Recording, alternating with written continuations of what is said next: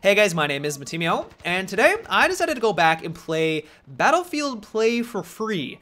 This has been a game I've always wanted to try. I know that many of you have recommended it since it's based off Battlefield 2's engine, and I loved Battlefield 2 back in the day, and so I was really excited. I wanted to play on all of the nostalgic best maps in Battlefield 2. You got Sharky Peninsula, you had Stark at Karkin. I wanted to play on all those maps, have a good time, have a good experience, and that's what I assumed I was gonna get jumping into this game.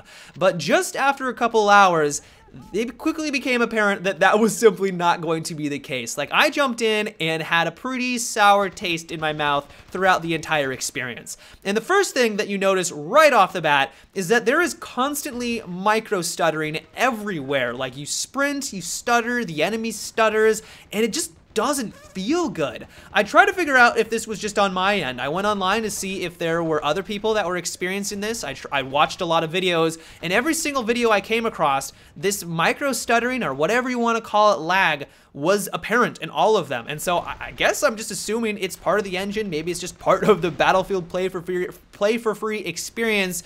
But for me, it got old very, very quickly. And then on top of that, the gameplay itself feels clunky. Like, I realize that this is supposed to be an old feeling game, like it's based off Battlefield 2's engine, but you would have assumed that they would have tried to modernize things a little bit, because this was created in 2011, and they've also done some other things in the game to modernize it. Like, they've changed the customization options. There was not customization, at least for weapons, in Battlefield 2, or at least not to my knowledge. They also improved the graphics. They have a rush game mode, which was not available back in Battlefield 2. So it was clear that they did attempt to try to modernize things, but they completely skimped on the gameplay experience. Like, it feels old. Like, I get that some people may enjoy that. They may go back and play Battlefield 2, and that's exactly what they would experience. But at the same time, it's like, I get it. You know, it's supposed to feel like an old game, but it really feels like an old game. It feels clunky. The shooting mechanics feels off. And so while, yes, for some people, they may really appreciate that, for someone like me who's been playing modern first-person shooters for a while now, you know, you get used to that smooth gameplay like in Battlefield 4 or like really any modern first-person shooter. You jump into this, which is only 3 years old at this point because it was produced in 2011. It's just not as fun as I assumed it would. This could be just completely on me, but just after a couple hours, I was like, okay, I've had my fun with this gameplay. I'm gonna move on to the modern first-person shooters. But probably the most outlandish aspect of this entire game is the way that they've set up their payment method and the way that you unlock weapons. Initially, I assumed that I'd be able to play for a couple hours, I would get some in-game currency, and then I'd be able to buy a weapon forever. I'd feel like I'd be able to unlock it, I'd be able to mess around with it, unlock the customization options, and I could go from there. And while that's technically true, you can purchase a weapon forever in this game, own it for eternity with in-game currency.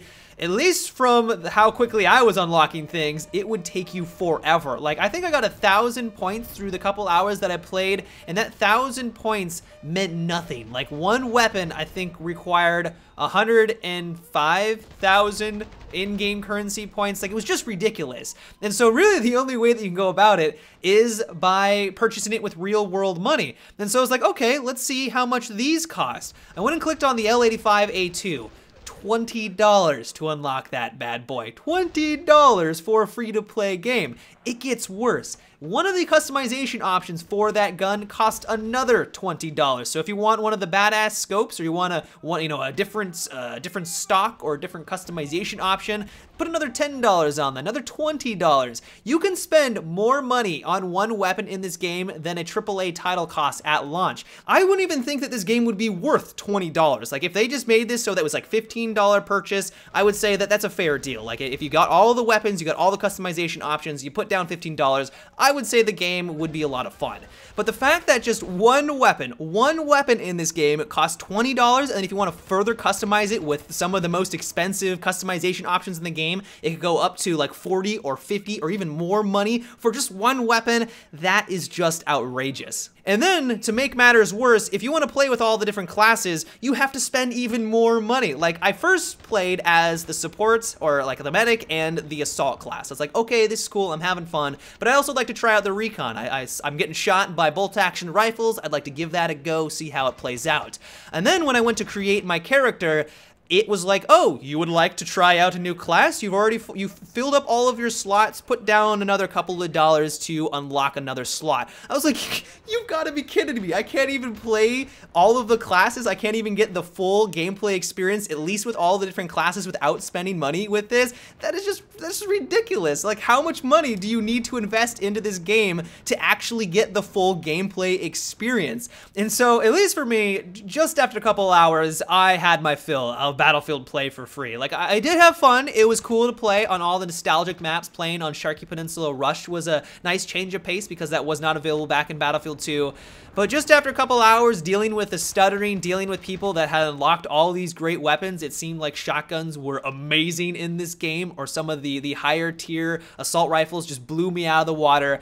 Just the fact that the pay system is so unfair. Like, it's clearly a cash grab. Like, they just want to get people to buy as much as they can and then just keep them buying constantly, buying all these customization options. It left a pretty sour taste in my mouth, and this is honestly the best example of how not to do a free-to-play game, at least in my opinion. Like, League of Legends, I know, has a system where you can buy the champions, but at least it doesn't cost $20 to buy one of those champions, another $40 to unlock all of their abilities. Like, that's basically what it felt like when I went to the store section for Battlefield Play for free.